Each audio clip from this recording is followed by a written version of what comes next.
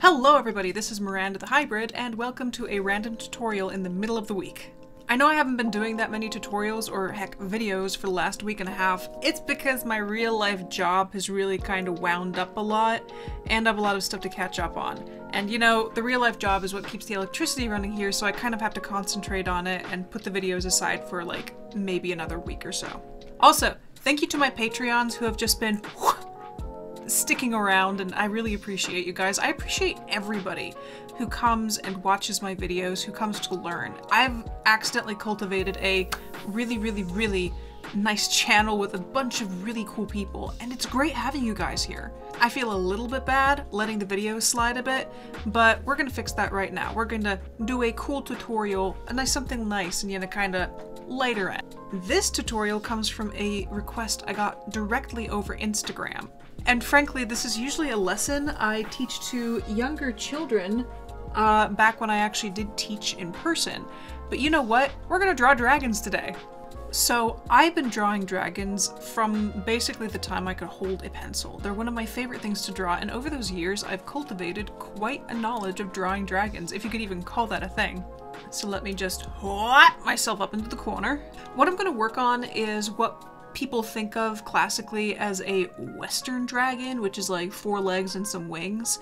Honestly, I don't really care about the classification of dragons. It's an imaginary creature. We don't really need to argue about what's a lindworm, what's a drake, what's a wyvern, what's a regular dragon. The only dragons that really kind of stand out are when you're talking about the South American dragons like Quetzalcoatl. I don't even know how to... Quetzalcoatl? Is that how you pronounce it? Or Asian dragons, Eastern dragons, which have completely different body shapes and they're extremely identifiable. Other than that, in my eyes, dragons are extremely flexible creatures in their design and definition. So let's get started. So what I usually do when I try teaching people how to draw a dragon, and this person who asked specifically had difficulty with the head, but what I'm going to do is I'm going to break down the general anatomy. So I want to draw the chest area first, and then I'm going to connect it, and I'm going to draw the back hips, and then a nice long neck, the head shape, which for now we're going to keep as 2 circles. The rib cage is coming down this way, and I like adding an elegant kind of crest coming this way. And we want to have the sternum coming down right over here. So make sure to remember your sternum's in there. It's almost like you're making a trapezoid over here. You got your hip shape, which is like a backwards box in my eyes. One leg connects over here, so you have a movement going forward, a part of the leg going backwards, and this is technically the heel, and this is technically the ball of the foot. And on the front, I like leaving a large area right over here for where the wing connects, because that's a lot of muscle. There has to be a huge amount of muscle right there. And then the front legs will connect right about here, and there's going to be like a double collarbone, I guess. They go backwards, and then forwards, and then down. If you need help imagining this a bit better, I usually base my dragon's physical body design on a cougar or a big cat of some sort. It just makes sense. And so remember, shoulder, elbow, down, and then you have the hands and stuff. And then after that, you can add in the tail. I'm gonna make it nice and long in this situation. And now for the wings. When you look at the wing, think of your own arm. Here, I'm gonna boost my picture size so we can actually look at my arm for this. Okay, so kind of put your arm backwards like this, stick it forward like a chicken wing, and fan your hands out. Now let's draw essentially what I just did, but on the screen. Okay, so I have my shoulder coming this way, I did this with my hand, and my thumb was here, and then my fingers were over here, right? Now that looks absolutely ridiculous. Let's elongate the bones though. Imagine that there was a claw over here, but imagine these finger bones were a lot longer. And technically there wouldn't be a 4th one, it depends. Actually, it doesn't really depend on if, your dragon is 3 or 4 digits. But suddenly, you see how a dragon's wing works. It's essentially, and this is how a bat's wing also works. It's like this, and then your fingers are the long veins of the dragon's membrane. And you can imagine the bone running this way, and then you have the radius and ulna running up that way. And so you get some twisting motion in here, and you get membrane running from there. You get the membrane coming down here, or wherever you want to put it, frankly. This is up to your imagination where the membranes run to. I like putting my membranes kind of like this. Now let's work on the rear leg pretty quickly. So you have your hip over here, ridging at the top like that, and you have your bone running like this. You're gonna have the patella over here, and you're going to have the two shin bones running like this. And now you have essentially what's kind of the back where your heel is sticking out that way. You have the minor feet bones, the bottom of the ball joint, and then you can put in some nice big old claws over here. And for muscles, you're gonna have the quads, I believe, running along the top. You need to have a little bit of a bum. You have the hamstrings, the calf muscle right over here, and then you stretch. This is technically the Achilles tendon. And then you can put a little bit of muscle over here and over here. The dang, rear leg of a dragon, and some padding down here, don't forget that. For the front, pretty similar. You got your deltoids right over here. You got essentially what's the bicep, your forearm muscles. This is your elbow. You got your lats running this way, your triceps running here, a little bit of an elbow bone, it runs downwards, and then you can put in your little feetsies. And bam, front legs of a dragon. Now, I know people like putting horns and spikes everywhere, so maybe let's give this guy some spikes right over here, and maybe a big spike running on the back of there. That looks kind of silly, but we're gonna keep it. Now, the important part is to remember that the dragon needs a massive pectoral muscle. That's the muscles that guys go wah with and makes their, pectorals pop out. The dragon needs that because that's what's pulling its wings downwards. So let's put that in. Essentially, this is a second shoulder muscle running right over here, and it's wrapping upwards over what can essentially be considered the bicep right over here. You got the massive latissimus muscle running over the back. So you're going to see a lot of muscle on the top of the dragon's wing bones. And in my eyes, these muscles kind of run under and in between these ones, but the pec muscle attaches over here and it needs to be super big. And I'm guessing it would connect over here, and then the pec muscle over here would connect there. So you kind of have a giant double pectoral muscle running all over, and you need to have a really strong sternum for that. So it would end sharply over there, right? And cause a lovely little ridge muscle, a lovely like ridge line coming this way. And you can do whatever with everything else. And then you got your collarbone. And let's work on the head a bit, because the person who asked was having difficulty with the head and the neck. So from the side, I like making a general circle shape and a smaller circle running along, and then I connect them. That is the very base shape. It's kind of like an elongated cone. Let's get into specifics though. You have the eye socket, and you have the nose socket stopping right about there. And then you'd have a bunch of teeth, 1, 2 jaw connections, and then off the brow is where I like personally putting horns and stuff. So you can go, let's make it look kind of Charizard-y. And, bone is going to show like that. Let's put another one over here, another one over here. It's a very classic, stereotypical looking dragon. And then you have one connection over here, one connection there, and then the bottom of your chin coming, and the ridge muscle, not the ridge bone. And, very, very classic looking dragon. And then imagine that the neck coming down this way is a giant tube, like this. This means when we look at this from the front, let's look at the dragon's face from the front. So this is the side shape. It's kind of like a long tube, but let's flatten it out a bit, because, you can technically draw the dragon's face like 2 giant circles, but then it looks a little bit cute. So let's square it off. Make it a tiny bit more masculine, if you will. I'm going to imagine that this shape looks like this from the front. I'm going to imagine that this shape over here looks kind of like this. So we have opposite facing trapezoids. And so now I'm going to put essentially a long line running from here to here, and that's going to be the dragon's brow, right? We can put the eyes in here, facing forwards. Nostrils can come this way. And then I'm going to put the mouth facing downwards and coming out like this. And you're going to get nice strong cheekbones and the jaw coming forward. And then we can start giving him some spikies. And since we're drawing horns in perspective, the horn looks like this from the front, right? Let's draw our little lines running on it, but it's circular, and so pointing directly backwards. When you flip that, that's what the bottom of your horn's going to look like, and it's going to disappear into perspective super fast like that. So essentially, you're drawing that. And then you can overlap the spikes in the front. Have your slit eyes. Look, this dragon's going what from side to side. And then remember that your neck is a cylinder. So we're going to imagine the beginning of the cylinder over here, and it's running downwards.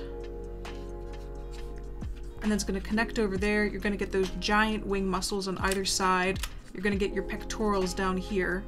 Shoulder muscles, like regular arm shoulder muscles right there and right there. And then arm muscles running down like this. And little feetsies.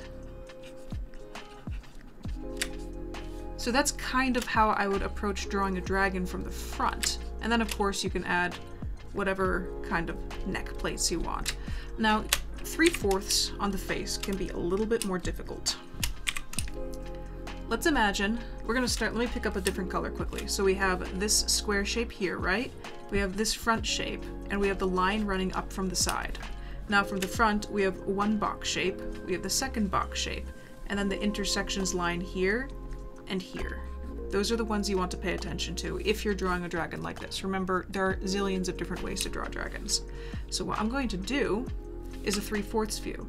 So I'm going to imagine that the dragon's head is kind of like a box. So we took that circle over here, this shape, and we're turning it into this box.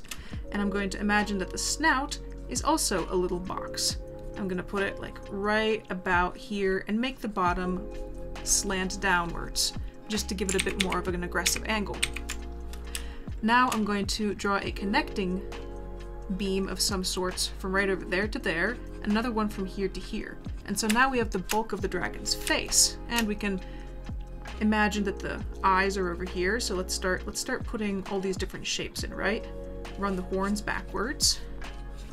So really all you're doing to build the dragon's body, and frankly any body, anything physical, is break it into 3D shapes and then manipulate those 3D shapes and then redraw your dragon around them. Remember, the neck is a cylinder, it's going to come back here. We're going to draw the neck like this, and then you can add all sorts of really cool ridges and scales coming downwards. Let's bulk out that chin, make it come downwards. We can put the mouth on the front, run this backwards. Eyes. Let's bulk out the nose a little bit. Nostrils are on the top of each box. Let's give it some really, really, really cool spikies. Maybe one on the nose running, remember, along the top and center of the box. Some cool scale ridge lines. Let's really, really mock in certain shapes. Let's make this a cool shape. My ex used to draw horns like this. And then we can start, you know, adding in some sort of belly scales. So that's kind of a bit more of a 3/4 view of the dragon's face. Don't do that to me. So that's kind of a very, very quick way I would approach drawing a dragon. Now we forgot the tail. Wait, the tail's super duper easy. Just imagine like a fat ribbon. So it has the top portion like this, and keep track of that top portion. And then the side portion coming down like this, but it's turning sideways, so we need to tuck it in that way and then continue it on the bottom, right? And it's turning again, let's tuck it in and continue it on the other side. And suddenly we have a tail in 3D. Use the top area of the spine to define the form of your dragon wherever it goes. Very useful tip. And that means now, we need to bulk down the tail a little bit. Now you can just, you know, add your weird spikies coming, and they're going to come towards you in this direction. Then they're going to lift up again, comes towards you, and then lift up again. And you can add some, I don't know, this dragon looks like it has veins more than horns, so let's just blah, blah, blah, blah, blah. Super duper fast dragon. Now what about a dragon in flight, a dragon moving, something like that? That's when you have to start breaking the body apart into different shapes. So let me show you the shapes we're going to be working with. Let's take this and shift it up into the corner for a hot second. So, what I'm going to do is I'm going to go into red, and we are going to break up the dragon's body shape, just like we did with the head. We got a kind of square shape, we got another square shape this way, essentially a tube connecting it. We got one tube moving down this way and one this way. Now we got a multi-set of tubes, like this, this, and this. Got the neck, which is one giant tube. And remember, our double square system with the line running through the top. And now for the wings are going to be a little bit trickier. Remember the tail, you want to think of it as one long line and then connect the bottoms. So that's what we're going to think of for the tail. But for the wings, it's a little bit more difficult. Sure, they're tube-shaped, but they are also 3D. They expand into different directions. For instance, one if a dragon's holding its wings straight up, imagine that we just have a posing dragon right in front of us, because wings can be difficult from different angles. Hey, stop making sounds. So a dragon from above holding its wings out, it might look something kind of like this, right? Wom, wom, wom. A dragon coming towards you though, here, I'm going to outline this in a color that makes sense. So what I'm going to do is I'm going to run lines down the wing veins so they're easier to see. Because an idea of what you're drawing in perspective is super important. So this is from the very front, and I'm going to draw some circles along here so we know exactly what that is. Now imagine the dragon's flying towards you. What's going to happen is if a dragon is flying just steadily, that air is going to push up on the wing veins underneath of it, kind of like that, and they're going to buckle upwards. Let me show you what that looks like. So from the front, you got your muscles, this flat part over here, so this is one. Here, let me label these, it might be easier. Okay. So this is 1, this is 2, and this is 3. So here's 1, here's 2, little hand, and here's 3. Now the air is pushing upwards on it because that's how you fight gravity. You have to push downwards on the air so you go up. So air is being pushed upwards. So you have A, B, and C wingtips. So this is wingtip C. You're going to have B moving like this, and A is just going to be directly there like that. But since the air is pushing upwards, if you even look at like how a parachute works, it goes whoomph like that, you're going to have that happening there. It's just going to go whoomph like that. It's going to continue upwards. There's going to be a whoomph between these two, and then a big whoomph right over there, and then it connects to the body. So that's it looks a bit confusing, but that's kind of what a dragon's wing looks like in flight coming towards you. Just like that. And then what if it curls in its arm really, really tightly?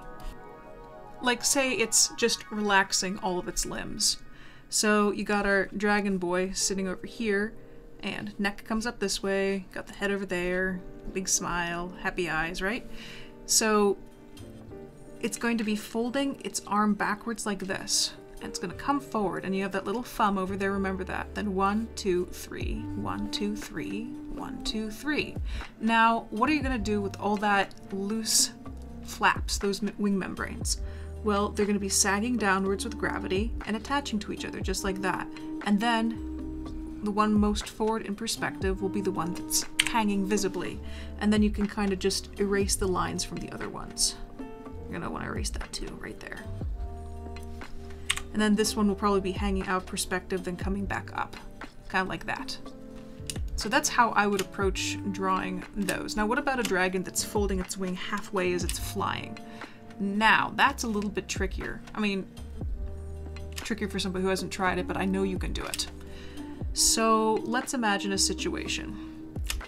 This is the dragon's body, and it's arcing in the air. Realize I started with my line right here. He's looking towards you, and the wing is coming towards you in perspective. So we got the shoulder, the deltoid. Actually, let's push it backwards. Shoulder, deltoid. I'm going to round them over so they're easier to see the perspective. This one's coming this way, right? Hand is this way, but that right over here, C, running this way, is going to be 1, 2, 3, like this. And then B, coming behind it, 1, 2, 3. And then A, running this way, 1, 2, 3. You're going to get some really strange perspective like this. Because it's coming towards you, it's getting really close to your face. If you wanted to emphasize this even more, we could make it a lot bigger. Imagine it's coming towards you in the camera. See how big my hands are when they come towards you? So let's kind of take that concept and let's apply it to this wing right here. Bam! Literally in your face. We need to extend that back now. But what about the other one? The other one's leading away from you in perspective. And quickly, let's draw a perspective line. We know that wingtip C over here is really close to you. So we're going to draw perspective lines going like this.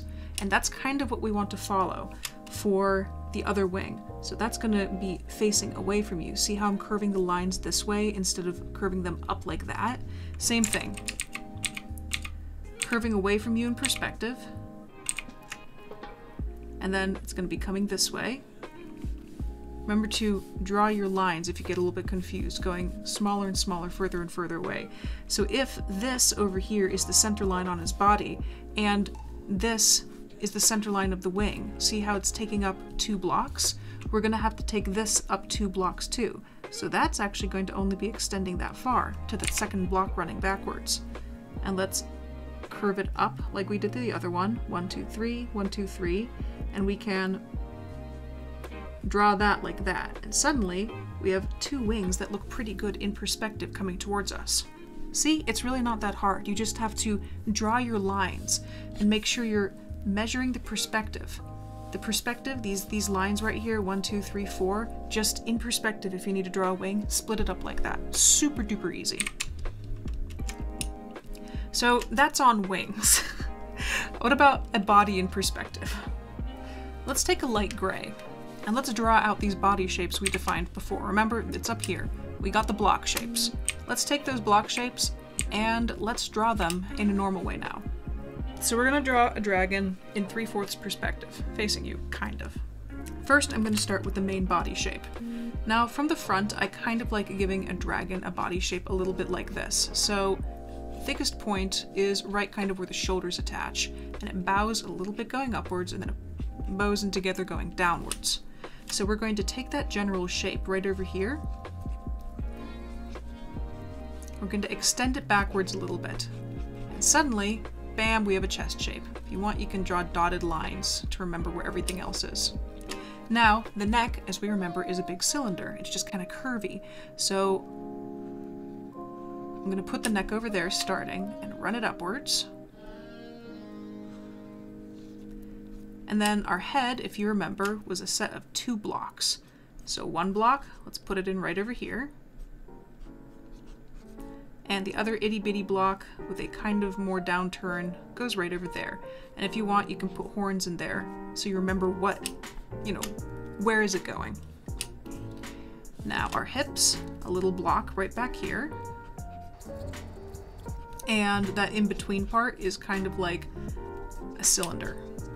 So we've got the body of the dragon, and we've got the head of the dragon. What about the arms? Well, if you've ever seen how I draw humans, I always remember where the 2 shoulders are and where the 2 edges of the hips are. Dragon's no different. So I'm going to put 1 shoulder over here and 1 shoulder over here. I'm going to put 1 hip over here and the other one over there. It's kind of messy, so I'm going to erase in here a little bit. And now what about the wing shoulders? Well, they're a little bit higher up and a teeny bit further back because you want the wings to be in the center of the dragon's body so it can support it during flight. So I'm going to put 1 over here, like that, and the other one is basically invisible. It's all the way on their side, so we're not going to be seeing that. So bam, 1, 2, 3, 4, got it down. Same thing, these over here are rectangles. So they're going to be going backwards in perspective a little bit. Well, not rectangles, cylinders. And then they're going to be kind of coming towards you in perspective. You can put in a little block for where your feet are supposed to be. This one coming this way, and then that one going that way. And since it's a block, you can extend it. And remember, if you need to, add little circles to remind yourself that these are cylinders. And that's also how you shade it. Now, since the dragon has big old pecs, you can add a center line going down that way and remind yourself that you need to bulk it out a teeny bit. Now time for the back legs. It looks almost like we're drawing a dragon robot. Now this cylinder will be coming a little bit towards you in perspective because look how it goes forward, back, and forward up here. So a little bit towards you. You can see the top, and then another cylinder that's running a kind of a little bit backwards, and then the final one, another cylinder running down to the ground. Looks like kind of like a big weird puppy dog in a way. The second one, just draw a little bit lighter. If you want, you can draw a little claw over here and here too for the thumb claws. Now the wings. The wings can be a bit tricky depending on how you want to draw them, but remember, it goes backwards first. That's this part of your arm.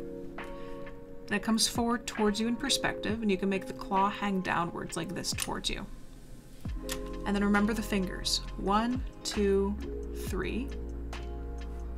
And another one coming behind it. 1, 2, and let's wrap it like this. The final 1, 2, 3. Now, it's kind of at rest, so it's not going to be sagging or drooping in any way, but you need to make an arc coming upwards to connect them. And it's an arc in perspective, so it's going to look a little bit weird. I'm going to start with the back one and move it like this. And we're going to go to that one. And then I'm going to move it down and connect it to the body. Now, there is membrane running between the fingers. You can use the knuckles as reference, just like that and that. There's going to be another one right over there. And if it's confusing for you to look at this, then we can just erase. There's going to be a line coming up this way. I'm going to take this one away, and suddenly you have working dragon wings with the membranes in perspective. The other one's going to be tricky because it's behind the dragon, but essentially you still have that going backwards. This one's going to be coming forwards like this. And then your hand up there. Remember, 1, 2, 3, 1, 2, 3, 1, 2, 3. You can connect them like this.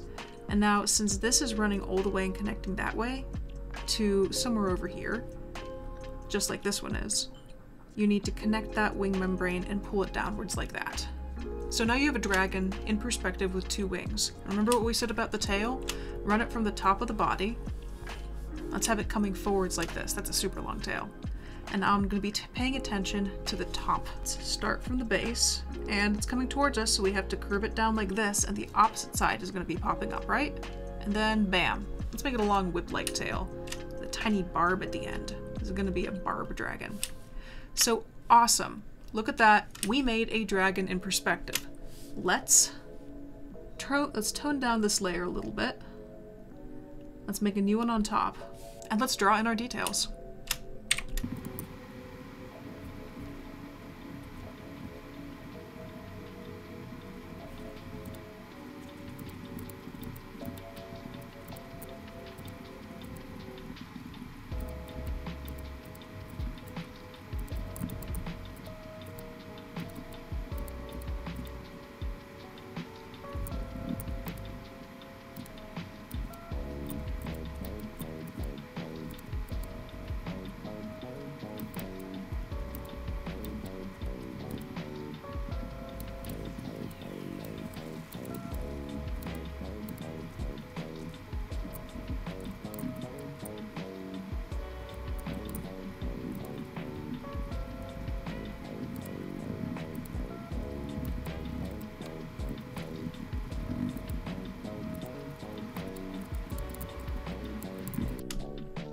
And bada bing, bada boom, that was about a 7-minute dragon.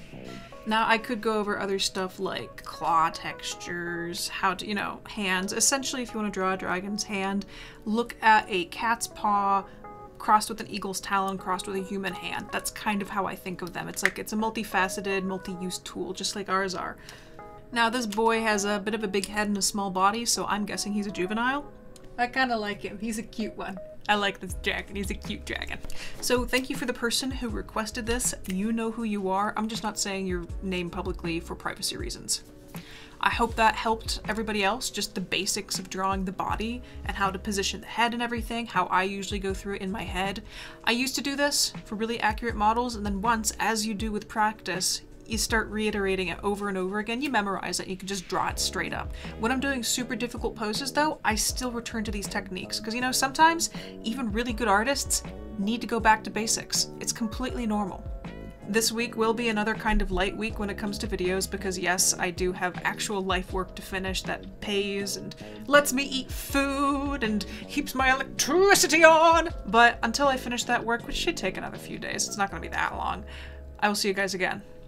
So thank you everybody for coming and joining and watching this rather lighthearted tutorial. It was really nice being able to go and draw something I really enjoy, especially being able to share the knowledge that I've been developing and accumulating since I was like, God, 5 years old. As per usual, drink your water, get your sleep, chase your dreams, and believe in yourself. I love you guys. Thank you for being part of this channel, and I will see you again later. Bye-bye.